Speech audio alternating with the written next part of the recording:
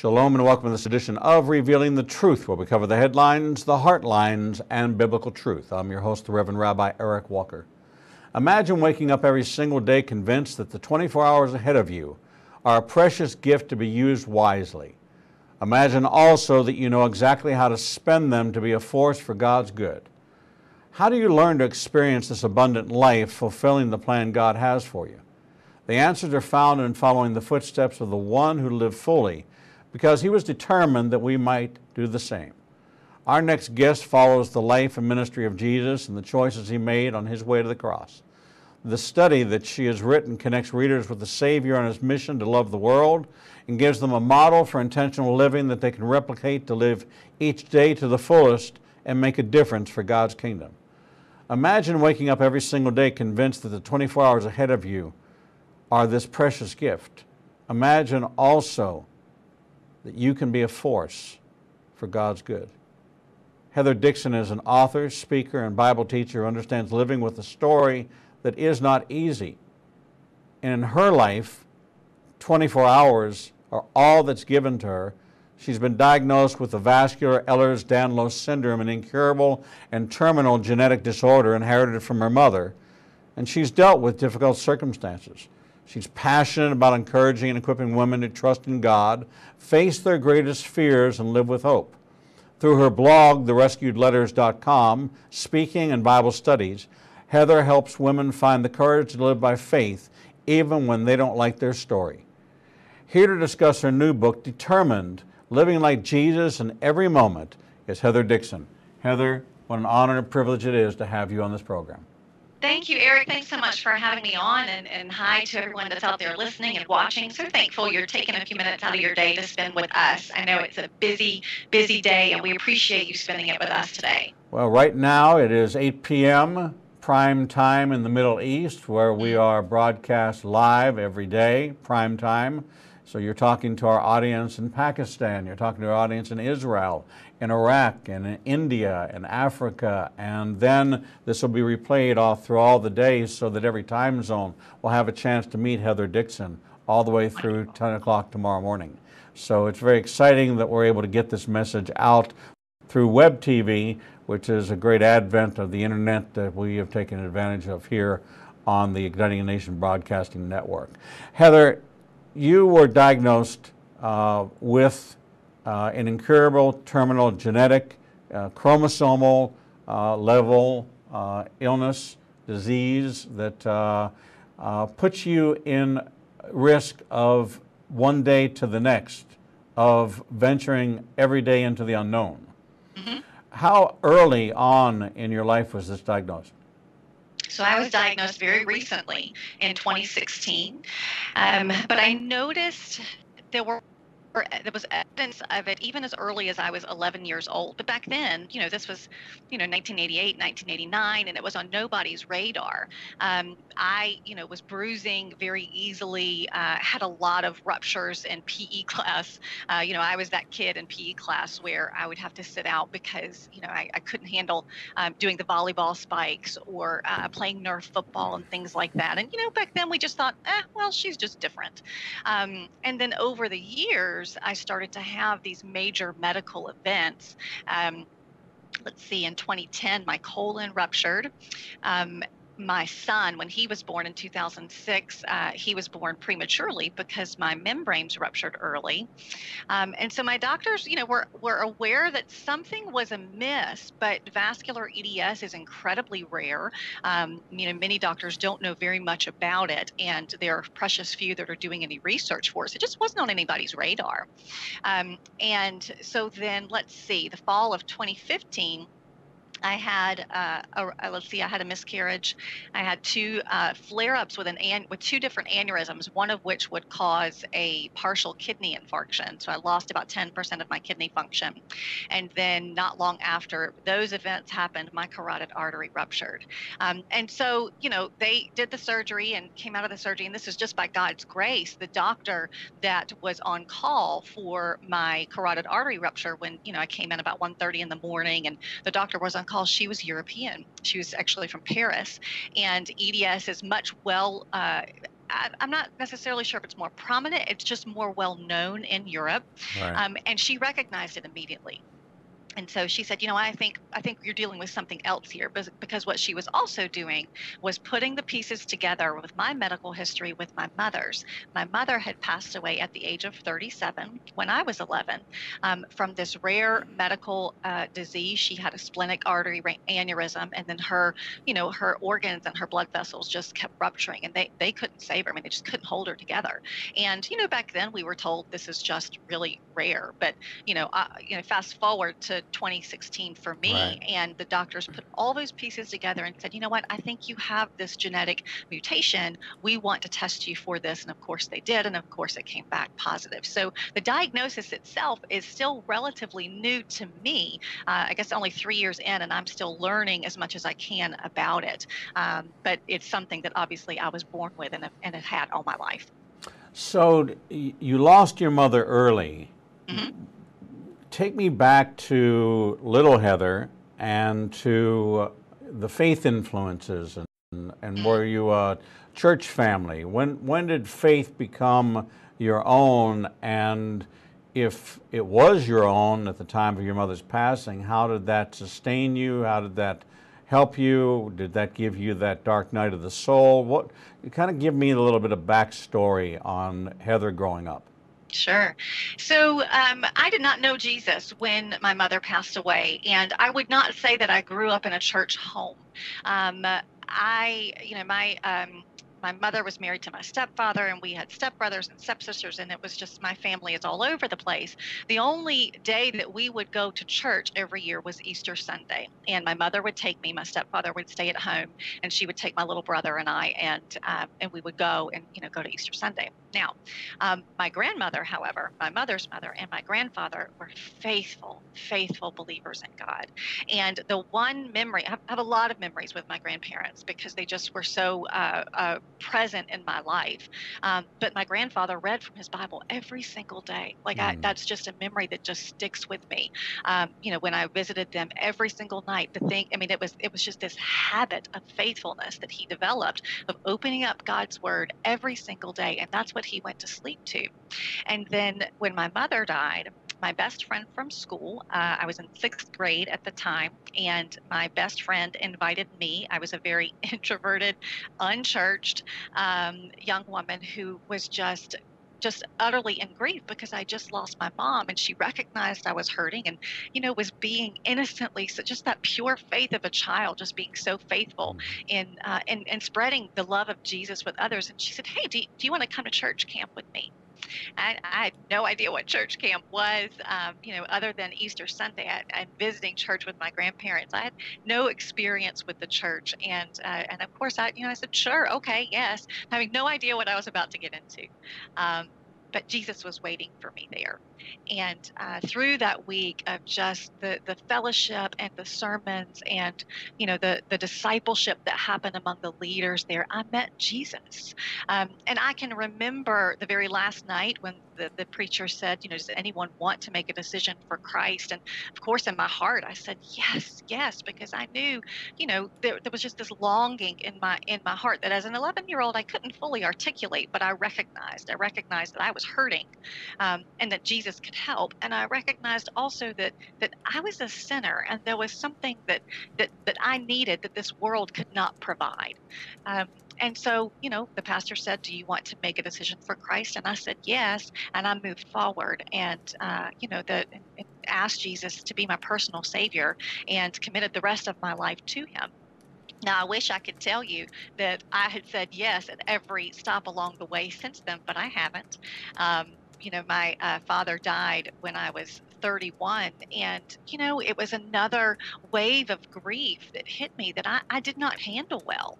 And I got to tell you, I walked away from Jesus. I walked away from the church. I walked away from my faith in him because I naively thought that, when we become Christians, when we commit ourselves to Jesus and ask him and give him authority over our lives, I thought, well, that's it. Everything else from here on out is rainbows and unicorns and picket fences. And you and I know that's not the way it is. And so when my father died, I I was done with death. And I told Jesus that. I said, Jesus, I'm done. I'm done with you. I'm done with death. I'm done with grief. Um, I'm out. And I walked away from him for a good 4 years of my life. But here is the thing about Jesus, is that he is determined to love us. And he pursued me relentlessly until I was back into close and personal relationship with him. And it was Easter Sunday, actually, when my son, we were reading through the passage, and where Jesus appeared to Mary in the garden, and she doesn't see him because she's blinded by her faith, and she thinks it's the gardener, and she's just so distraught by grief. And it's where my heart had been for for those years after my father died. And she was just so blinded by her grief. She said, tell me, where did you just tell me where he is. Where did you put him? And then he calls her by name, and she realizes, it's Jesus, and he's been here all the time. And I remember my son, he shoved my Bible, the Bible which my grandmother gave me the Christmas after my mother died. It's my first Bible, and it's the Bible that I read from every single day. It's a children's Bible. It's an NIV translation, but it's technically a children's Bible, but it feels like home. And so and my son was sitting in church with me, and he shoved it in front of my face. He said, Mommy, don't you see? It's Jesus. It's always been Jesus. And I just, was so flooded by the Holy Spirit with repentance and, just joy and comfort, knowing that he had been there all this time. I just couldn't see him because of my grief. So my faith journey has had, lots of ups and downs, but I think that when you know a Savior who is determined to love you, when you know the lengths that he would go to rescue you, you don't want any other way. And so I haven't looked back since that moment on Easter Sunday when my son said, it's Jesus. And I don't want any other way. I want Jesus. When you got the diagnosis, you're now in this faith journey, your faith is shored up, your faith is firm, but you're dealing with medical crisis and you don't have answers, and now you finally have an answer, and it's not the answer you want. The answer you want is we found something wrong and we can fix it. That's the answer you want. You don't want the first part, but you're willing to accept the first part as long as you have the promise of the second part. But you got the same diagnosis Paul got, right? Is that, Lord, how long is this thorn going to be in my flesh? And it's going to be there. It's just going to be there. Indefinitely, until you see Jesus face to face. We're living with this, yeah. So how did you respond to it differently? What was it, from what place? Place was it a place of was it a dark night of the soul? Was it a place of confidence because you knew that it was Jesus all along, and that whatever plan? Yeah, that's a great question. Thanks for asking that. No, it was not. I would label my time after my father died as my dark night of the soul. I would label my time after my diagnosis as grief by clinging to Jesus. It was a dark season in my life. I will not lie to you and tell you that was, it was beautiful at all. I mean, there were, we looked at the doctors and we said, we got the diagnosis, and then my husband and I, he took my hand and we said, great, what do we do? We live in an age where there's, a medical cure for almost anything. So tell me, what medicines do I take? Tell me what procedures do I pursue? What specialists do I need to see? And we were met with, very kind and compassionate eyes, who, very carefully phrased the following statement. There is nothing. This is incurable. This has a life expectancy of 48 years. There is nothing we can do to prolong or to prevent what might happen to you.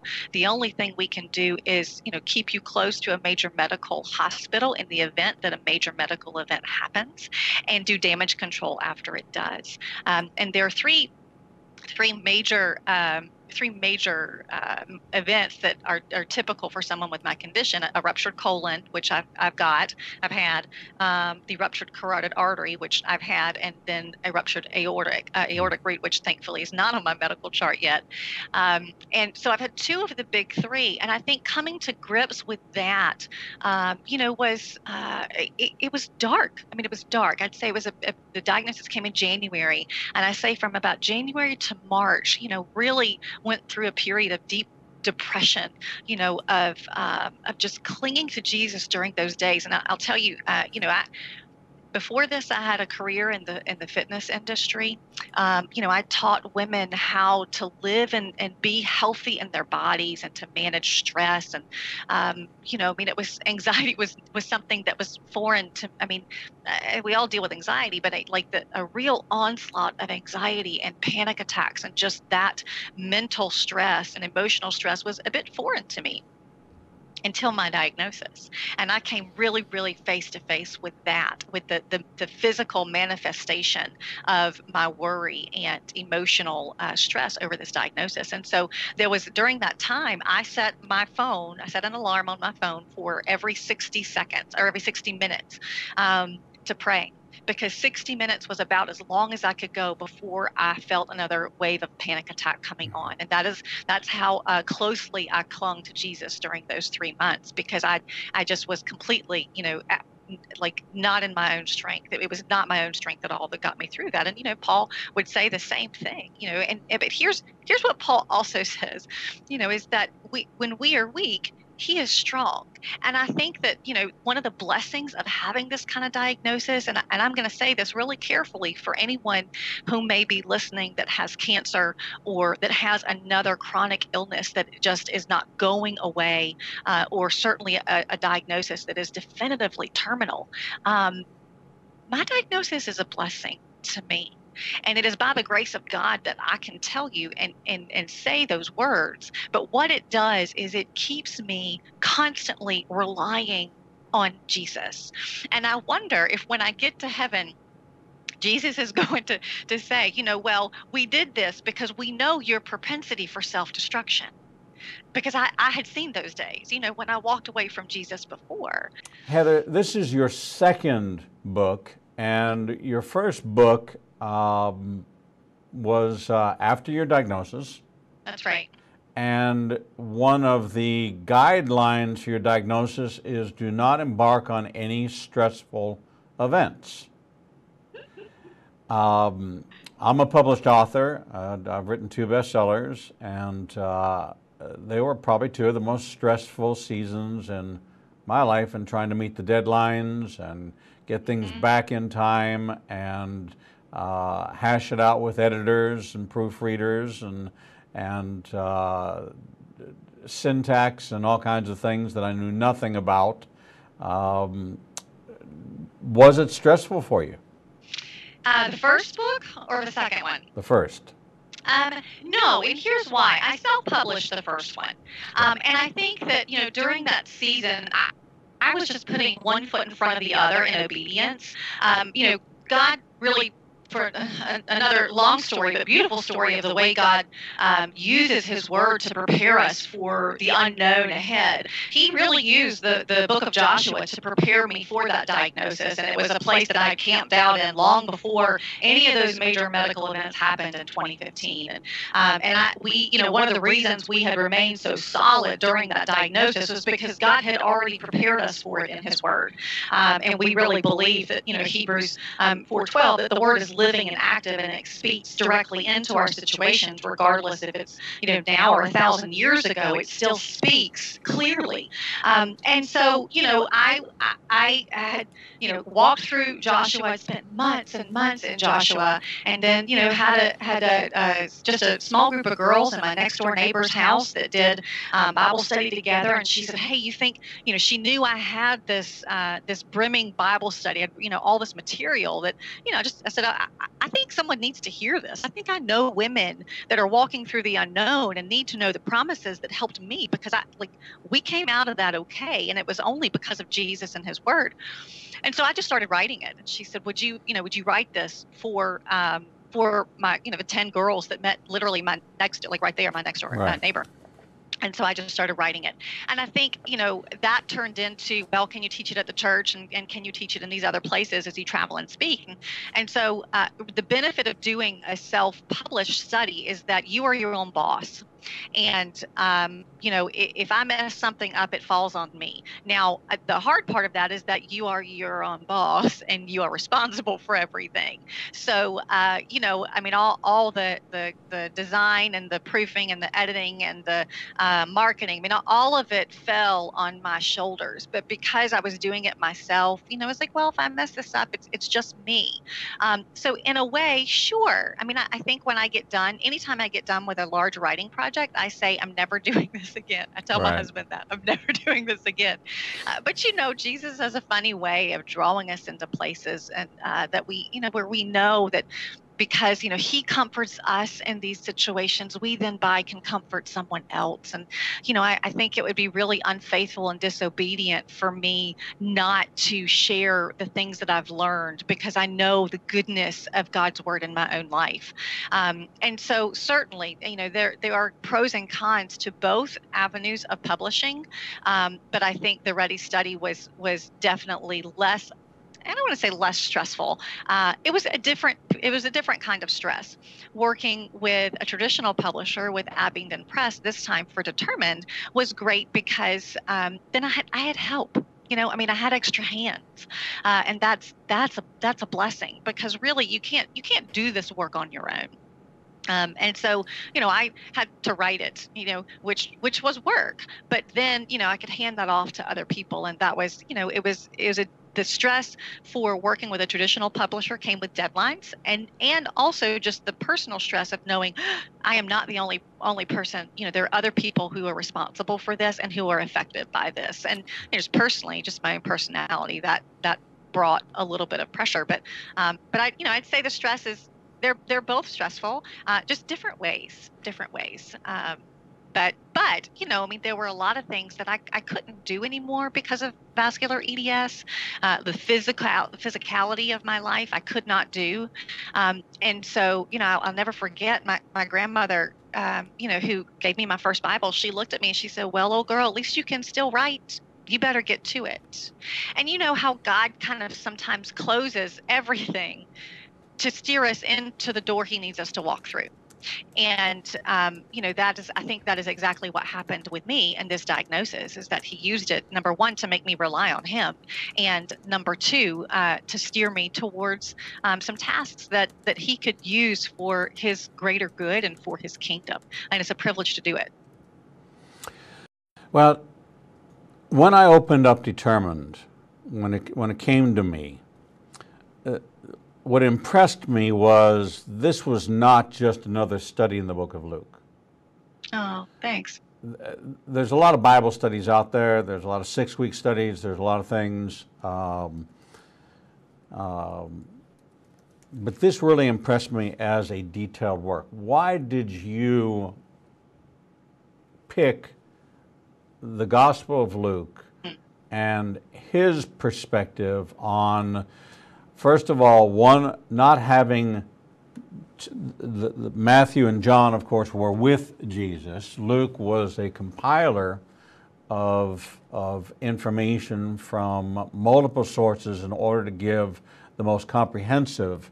Being a doctor, that would be something that was an attribute of his, was being meticulous in his detail. What drew you specifically to the book of Luke? I think it was a number of things, some of which you just mentioned. He compiled a very thorough account of Jesus's life and ministry, and that's what I wanted. That's one reason. And number two, he was a historian and a doctor, and he lays it out in the first chapter of Luke that's his mission, is to create the most detailed account of Jesus's life, and I think he does that well. The third reason is that he's a storyteller.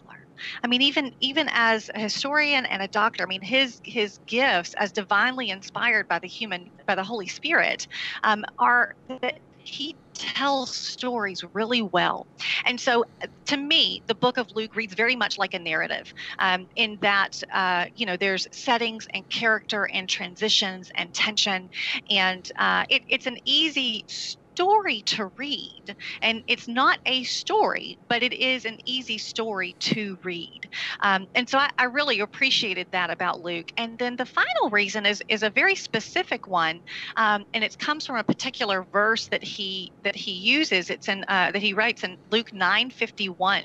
And this happens at the end of Jesus's ministry in Galilee, and he spent his early ministry bouncing around the shores of the Sea of Galilee and northern Galilee and Capernaum and all over, and ministering up there. And then there's a turning point in his ministry where he has to turn south and make his way to Jerusalem because he's got an appointment to make with the cross. And here's how Luke writes that turning point transition for Jesus in Luke 9:51. I'm going to read it to you from the Holman Christian Standard Bible version. It says, "When the days were coming to a close for him to be taken up, he determined to journey to Jerusalem." Now, obviously, the word "determined" there piqued my interest because, this is the scope of the study. But what mattered to me more was the phrasing in the beginning of that verse that Luke wrote. He said, "When the days were coming to a close for him to be taken up." Now, Luke could have said, when it came time for him to die on the cross, or when it came time for him to meet his appointment on the cross, or to, be crucified. But he didn't say that. He said, when the days were coming to a close for him to be taken up. And to me, it just was such a reminder that there is a bigger story always happening in our lives. And that bigger story is good. And there is glory awaiting us. And if we can just keep our minds, our determined mindset on the perspective that, yes, we may be carrying our cross on this earth. We may be carrying hard things. We may be walking through difficult medical diagnoses, but there's a bigger story and there's a bigger thing coming up ahead. And that's the perspective that we have to keep in mind. And so, I just really appreciated Luke's, the way he phrased that particular moment, because I think it spoke to our goal for the determined study is, we need to be determined, recognizing that there is greater glory for us coming, and that we can live through this hardship, this trial, this thorn in our flesh, because we know what's coming. And that's, it's that mindset that will help us live determined. So those are just a few of the ways that a few of the reasons why I chose Luke's gospel over the other three. There's several things that jump out in my spirit about the Gospel of Luke. One was the message of counting the cost. Yeah. I'm Jewish, and I had to literally count the cost that I would lose 14 million relatives the moment that I professed my faith in Jesus. The average person doesn't have to count that cost. They really don't have to count the cost of rejection or persecution at all. So that was one. The second was that Luke 10:18 and 10:19 are two of the most powerful scriptures for you and for myself, for anyone who faces wondering where Jesus was, what he was doing, when he was where. And that's, I saw Satan fall like lightning from heaven, and I give you the authority to trample on snakes and scorpions and overcome all the power of the enemy, that nothing whatsoever shall harm you. And here you've been diagnosed with a disease that will harm you. It will bring an end to your life earlier than the normal life, and your family has had to adjust to the fact that this is a possibility that is not just a possibility, it's a reality. Praying that between now and 48 that there will be some breakthrough development, that they will decide that at a certain age they might want to do some reinforcement of your aorta proactively so that it can't rupture. There may be things that they decide to do, and I would pray that all those answers would come your way, or you would find out that my people in Israel have already prepared something brand new that's just not being done here, and you'll get to go there and Right. have it accomplished. But there's a certain, you're all right, determination. There's nothing vague in Luke's account. Everything is determined, Right. and with a very specific determination, as you would want a doctor to give you a very specific explanation of your diagnosis. So when you finally met the doctor who was able to diagnose what you had, you found a certain amount of comfort in the fact that at least you were in the known as opposed to the unknown. That was some of my takeaway from this study that you did, was this determination to embrace the known, the unknown, to make it known. Right. That was really kind of the journey. Yeah, it's funny you mentioned that particular passage, because that has so many echoes of Psalm 91. And Psalm 91 is a verse that I pray almost every single day over me and my family and over my son. There's a 50% chance that he also has inherited this disorder. We don't think he has. We have not confirmed that yet. There are, it's a blood test he has to take. He doesn't have any of the manifestations of it that I did at his age. But Psalm 91 is a verse that I cry out often. Lord, command your angels to protect them in all their ways. I think that one of the things that now moving from the unknown to the known, one of the things it forces you to do is it forces you to come to terms with what you expect out of life. And I think that most Americans, and I mean humanity in general, but definitely Americans who have very little exposure to real hardship and persecution. I think that we have a very gross amount of expectations on our lives. The expectation for long lives, the expectation for safety, the expectation for this number of children and this kind of house with this picket fence and these two cars, and it's just we live in a culture that breeds unreal expectations. And sure, the majority of us may live our lives and be just fine. But I think that, having this type of diagnosis and walking through that with Jesus really, really forced me to count the cost, like you said. And here is the outcome of that, is that you can't harm me. You cannot harm me. We live in a broken world. We live, and because of the fall of man and the effect of sin on this world, we live with these consequences of diseases and medical illnesses and murder and all these horrible things that we are facing. But still, you can't harm me. Because the moment that Jesus decides to take me from this earth, I will be face to face with him. And there's nothing better with that. I've been meditating so much on Paul's, to live is Christ and to die is gain. And I don't think that there is a more profound verse in the Bible to me. Now, I love the Bible, and so that's saying a lot. But for right now, for the season, the things I'm meditating on with Jesus right now, that's it. I mean, to live is Christ and to die is gain, and there is nothing else. So I think the human side of me and for my family, we have to do the hard work of preparing for the moment that I will leave this earth. My son we have to have conversations. He's 12 right now, and he's my only son, so we have to have conversations with him about what that means. And we believe that transparency and honesty, as much as he can handle, is the best decision. And so he knows what we're walking through, and he knows that I might not be there when he gets married. I might not be there when he graduates college. Maybe I will. Only God knows the number of our days. And we have to really come to grips with those hard things so that we can clear them out of our mind and then go live. Like, to live is Christ. And I'll share with you, another passage that the Lord really spoke life over me. In that, we were talking earlier about that dark season, right after my diagnosis. And I was really asking God this question of, okay, is this it? you promised me, that I will see goodness in the land of the living, Lord. Have I reached my max capacity for that, or is it just heaven? Like, is that what I'm after? Or is there still work for me to do here? And one of the passages that he drew me to, as I was processing the ramifications of all that, was Deuteronomy 30.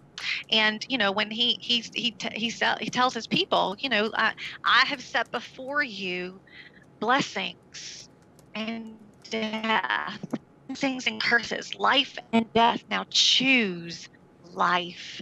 And for me, it was so powerful, because it was such an encouragement to put 2 feet on the floor. I mean, I spent a lot of time in bed and in the recliner because of physical limitations from my surgeries, but also because of just the depression that I was moving through. And after walking through that passage and hearing those words, God's word just leapt off the pages at me. Choose life.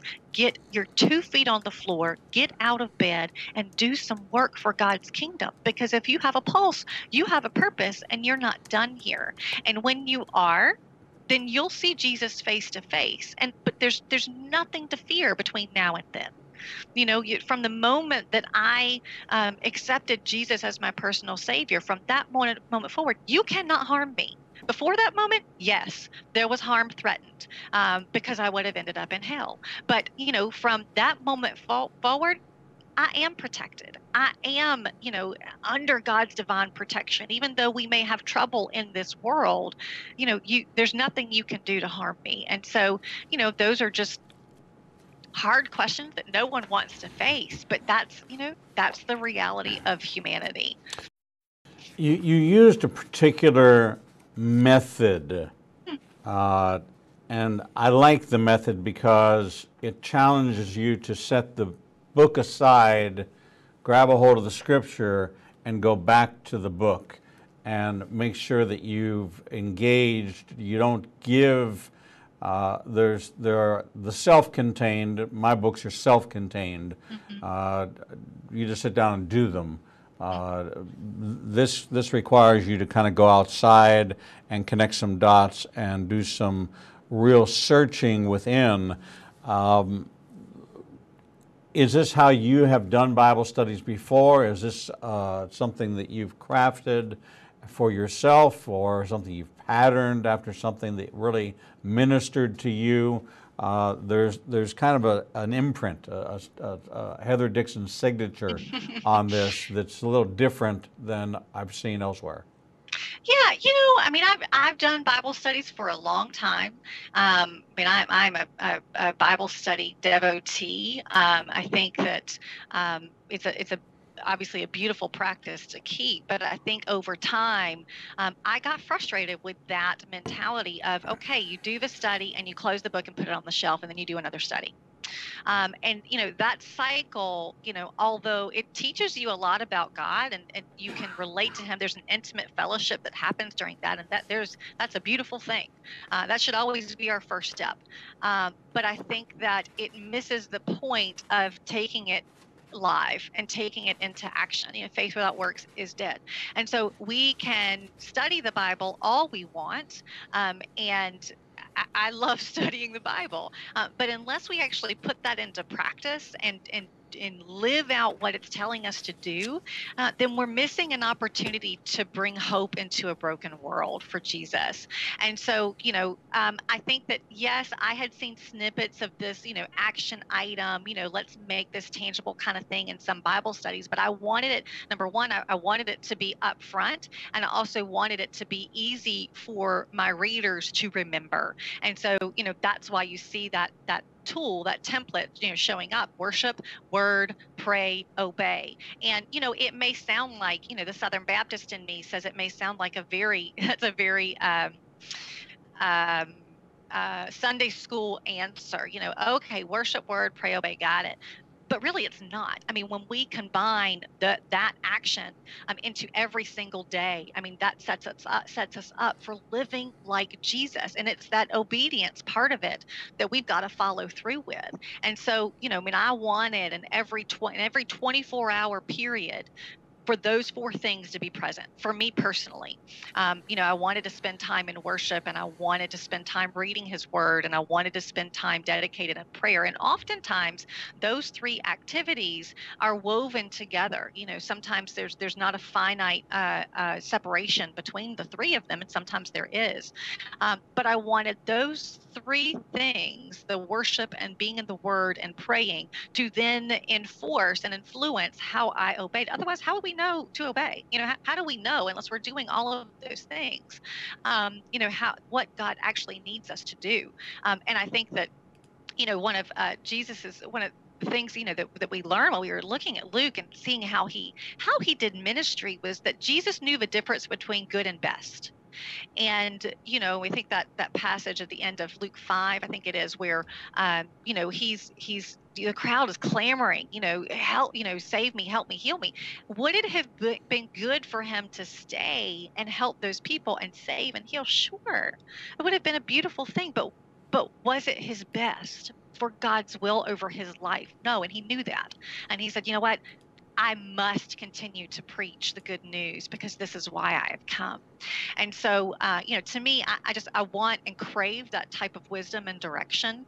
And that's why that practical tool, resonates so much in the determined study, because I think that it's easy to remember. I mean, my human mind is very little, and there's only so much in there that I can remember on a daily basis. So that template, worship, word, pray, obey, makes it easy to remember, and then also easy to live out and live determined and every day.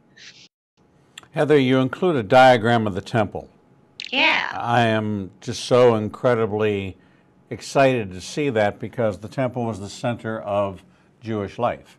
It was the center of the calendar. It was the center of, you had 3 required pilgrimages during the year in which you must, these were required. In Hebrew it's shalosh regalim. It's the required pilgrimages, and they take up a great deal of time. There is the travel to, there is the event, and there's the travel back from, and so there are several months of a person's life who, if they don't live in Jerusalem, if they live in the diaspora and the dispersed areas, they had to make. And so you start out with the first visit to the temple, followed by the second visit to the temple, which are very important from a covenantal perspective in order to maintain the identity of the Messiah being Jewish. The dedication, the circumcision, the entrance, all these things are incredibly important because of the establishment of his Jewish identity. Not everyone is drawn to even understand, to relate to the fact that this was the Jewish Messiah and that it was the Jews who believed in Jesus. Virtually for the first 200 years, it was a very Jewish thing to do, and it was unusual for the Gentile to come into the kingdom. This was something that was new. It was, at least for the first 100 years, first century Judaism and first century believers were Jewish. So the context of all this in the fulfillment, the Matthew 5:17 fulfillment, I didn't come to abolish the law and the prophets, I came to fulfill them, begins with the beginning, which starts in the covenant relationship in Genesis with the Abrahamic covenant, with the covenant of circumcision that begins to establish this lineage of the seed line of the seed of the woman being fulfilled in the person of Messiah. It's missed by most, but you captured it right at the very beginning. Well, I think that, gosh, there's so much in what you just said, but I think that I think it is important, number one, for readers, particularly American readers, who may be picking this up, who have no awareness of that. And, one of the things that I really try to do as an author, and when I'm teaching the Bible, whether it's through a book or in person, is to take someone into that setting so that they can see. I mean, for me, I'm such a visual learner. And, I wanted them to really understand, okay, this is the Gentiles' courtyard. This is the court of women where Anna, recognized her Savior as she saw the baby Jesus right there. And she was determined to worship, all of her days. I wanted her to see the complexities and the beauty of the temple. And I wanted readers to understand, visually what was happening there in those first few days of the first few chapters of Luke, in those first, few weeks of Jesus's early life. And then again, I wanted them to recognize the full circle of where this is ending, beginning and ending in the same place. And the mystery of God's providence over that, and over the history and the prophecies that have been fulfilled from Genesis 3:15, that we're all culminating here in this place. And one of the things that I wrote as I was doing all my research was that what I really want to do, and I'll do this in my own time. I don't know if it'll ever turn into something that's public, but I want to trace and study the lineage of the temple, from the tent to where Jesus was crucified, to our hearts now that are Jesus' dwelling place, and how that has evolved and changed through the history of the world, and through how the Bible writes that. Because I don't know, to me, I was really, really I'm so glad you brought just the temple up, because I just am so fascinated by that. This was the first time in the building of Solomon's temple. Right. In the dedication was the first time that anybody had ever prayed for the Gentiles. And King Solomon, in dedicating the temple, said to the Lord, he said, if the stranger around the world will face this place and offer their prayer, I beseech you to incline your ear to hear their prayer from the stranger that knows that this is the place that bears your name, and to answer them and to grant them their wish. The first time there was this intercession through the presence of the Holy Spirit in the temple on behalf of the Gentiles. So it plays a very important part in this picture of the reconciliation of Jew and Gentile, of the one new man, of this creation, of why it was that this vision that Peter was given of Cornelius, and how he was to go to him, and how Jesus died for all, that one gave his life. The bottom line message that you're living, but you also want to share, and it's not because of you are not defining yourself by your condition, but you are determined. Your determination comes from accomplishing all that God has you to accomplish in this season, so that no moment is wasted. That's something that's very apparent and is available to every person, and they don't have to have a diagnosis in order to go through this.